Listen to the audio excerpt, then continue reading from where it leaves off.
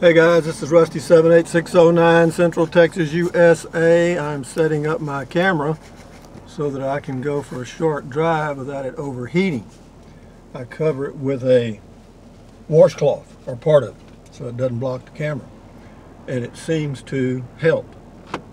And then I put the air conditioner on like defrost. So here we go, guys. Let's see how this works. Anyway, this is Sunday morning. It's about, what time is it? It is 9:42 a.m. And I'm going to get me a mouse for my Chromebook. Why are you going to get a mouse for your Chromebook, Rusty? What are you, some kind of idiot? That's such an antique thing to do. What, are you going to get one with a wire instead of wireless? Probably. Anyway. So, knowing that I'm going to get a mouse for my Chromebook, one might ask, why do you want to do that? And the answer is, the reason I want to do that is because in looking at GPS stuff for RVing and boondocking and all of that, I stumbled across something new to me, and probably new to you too. Google Earth, or Google now has Google Earth, a web-based system that's available only in the Chrome browser. For those of you that have other browsers, you'll have to open it up in the Chrome browser. And I got a rattle, but I can't figure out where it is. I've done everything. I have beat on everything in this car. And I'm going to see one more time if I can't figure it out. No, I can't. Anyway, enough said. But anyway, you're going to hear a little rattle or clicking in the video probably, but that's something I can't find.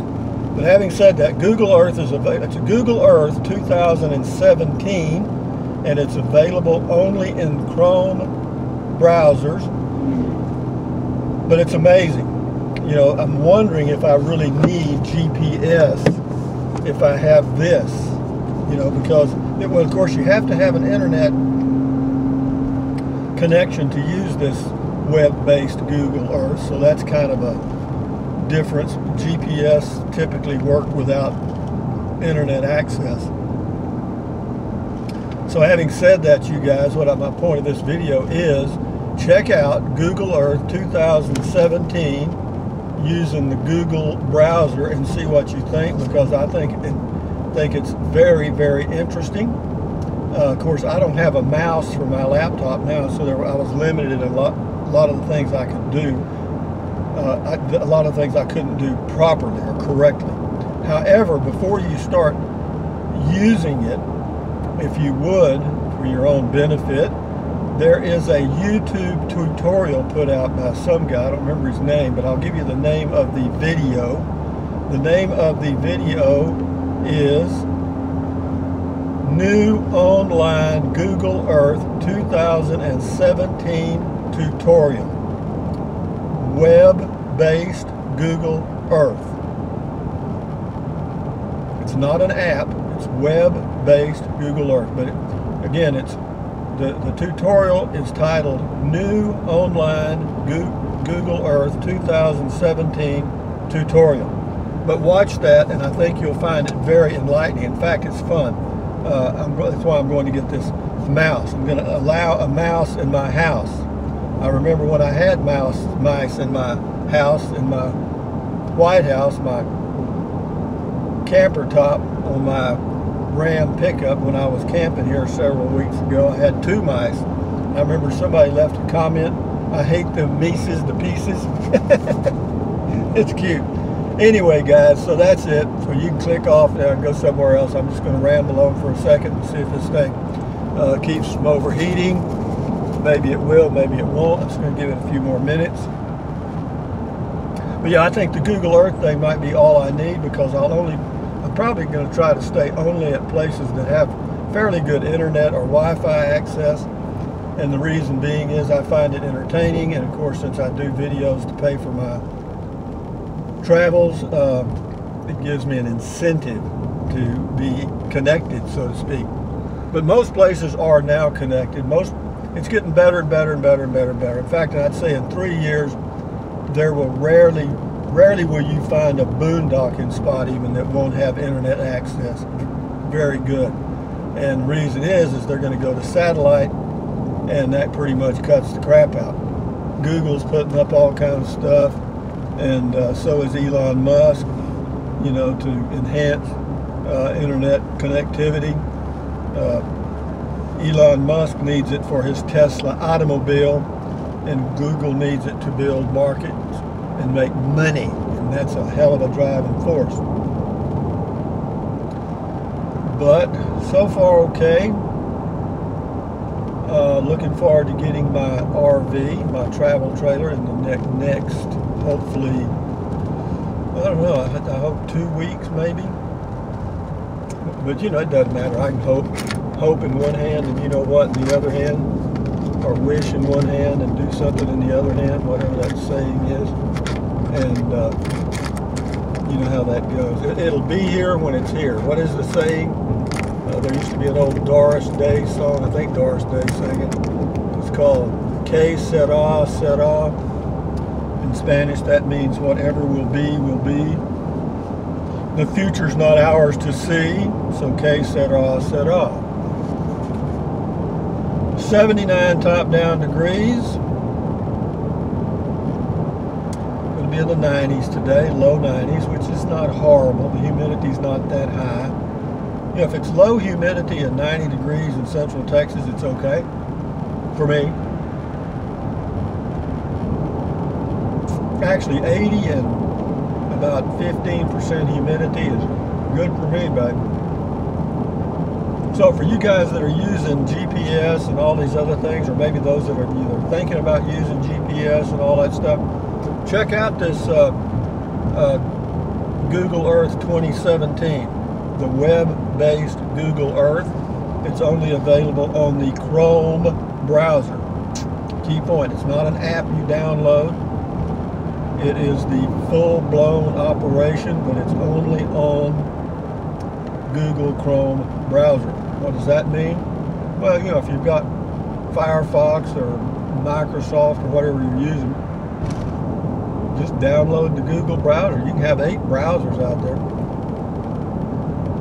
Doesn't matter.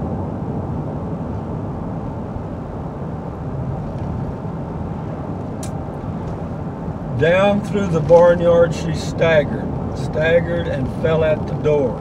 These were the last words she uttered. I'll never get drunk anymore.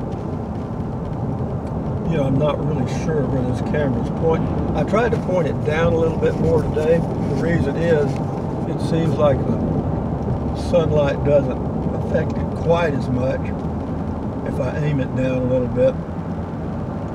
I thought about getting, you know, another dash cam kind of thing, but poo-poo on that. To get a good dash cam is pretty expensive, and I'm satisfied with this one. The quality is fine. I watch my own videos every now and then. They're okay. So what else is going on? I got a damn rattle and I can't figure where it is. Don't you hate that when you have a rattle? Those little mysterious little rattles that crop up in your vehicle. It's not a bad one, it's just irritating. You understand what I'm saying? I know where it is, but I don't know how to stop it. I think I know where it is. So,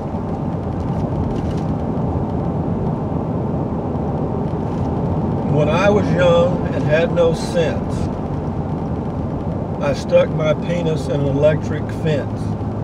It curled my hair and tickled my huevos and made me poo-poo in my overall. I read that on the restroom wall in Port O'Connor, Texas about 50 years ago. I've never forgotten. Something else they had written there that I thought was rather interesting. It says, please stand back. Crabs have been known to pole vault. I don't know what that is. Oh, God. Those are the things you get from the toilet lid, right? I have got a rattle that is driving me insane.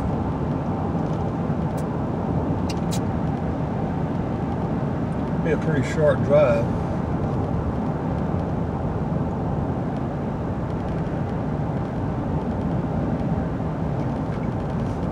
Got my green tea. I've already eaten my dark chocolate almonds so I wouldn't irritate y'all with smacking.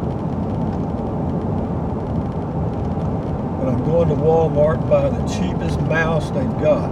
If they have any. I don't even know. Do they keep mice in the stores now, or is that against the law? Well, it seems to be doing pretty good. I've got that washcloth over it, or part of it, and I've got the vent fan on defrost, or the air conditioner thing. I put it on defrost. It seems to, so far so good. So this has been a test of the emergency alert system. You know, by the time you heard the emergency alert, the war is over. I mean, that's what the emergency alert will tell you, that the war is ended. It's about how quick they'll be from now on.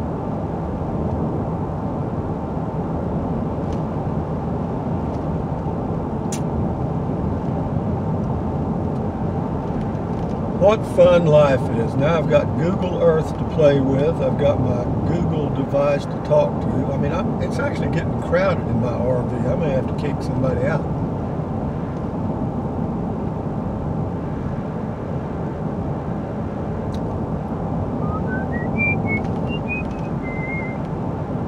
I listened to old Eddie's tape again this morning, his CD this morning. Don't remember that. He sent me a CD in the mail. Can't remember. Eddie's his name, Eddie something. But I listened to his CD again this morning a little bit. Yeah, he's pretty good. I think he wrote his own song. Here we are, ladies and gentlemen. Highway 281 runs north and south in central Texas. If you followed this road far enough, you'd end up in San Antonio, Texas. That's where the Alamo is.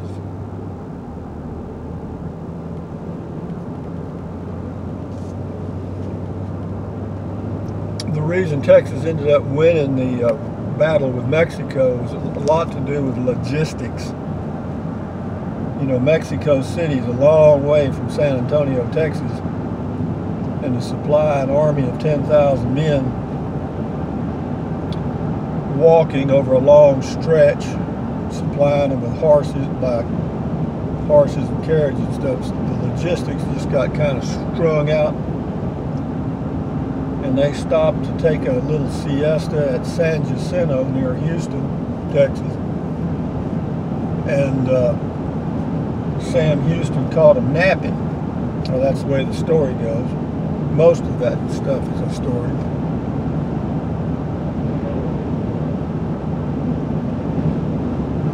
But at the Alamo, they did get slaughtered. There's no doubt about that. They were outnumbered 10,000 to 80. That's not very good odds. And supposedly, Bowie, not Bowie, who was it? No, General Austin? Well, anyway, somebody drew a line in the sand, said anybody that wanted to leave could just step across that line. If I'd have been there, I'd have taken one giant step. Bye, guys. Adios, amigos. I mean, there's 10,000 mad Mexicans out there, and I think it's time for me to go. They got cannons, we got muzzle loaders. I don't think so. You know, maybe we ought to, you know, retreating and living to fight another day is actually pretty smart. You know, when the odds might be a little more in your favor. They had already slaughtered them at Gonzales. They had a sign that says, "Come and take it." Well, they did. I mean,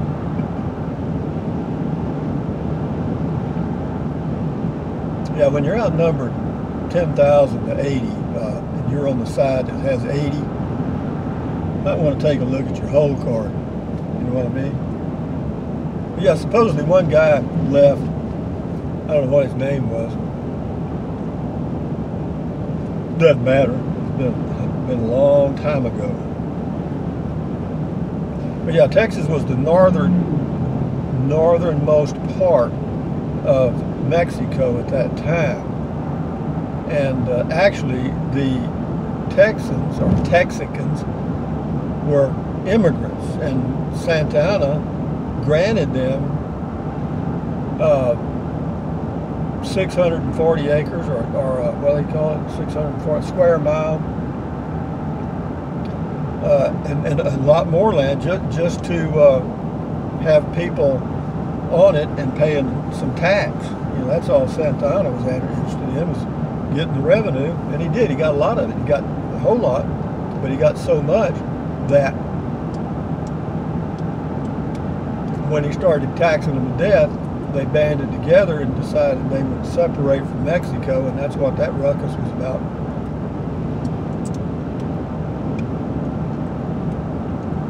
Pigs get fat and hogs get slaughtered. Anyway, I'm going to end this video. I've already tested it enough. I've tested y'all enough too, haven't I? Having said that, guys, live and in color from Central Texas, USA, this is Rusty 78609. Driving 57 miles an hour, getting 25.5 miles a gallon overall.